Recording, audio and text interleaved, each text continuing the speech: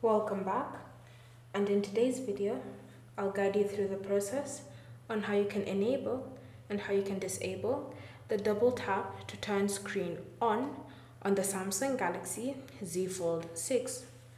So the first step is to open settings, and in settings you want to scroll and select the option advanced features. From here, tap on motions and gestures. Then you should see the option double tap to turn on screen. To enable this feature, you can leave the toggle like that, but if you want to turn it off, then you can just tap on the toggle. So when it's turned off and you're on the lock screen, you can't double tap to turn the screen on. All you do, if depending on your AOD settings, is bring up the always on display.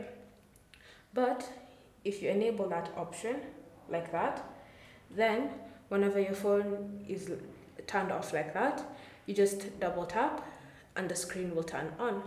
So it's up to you to enable or disable according to your preferences. Thank you for watching.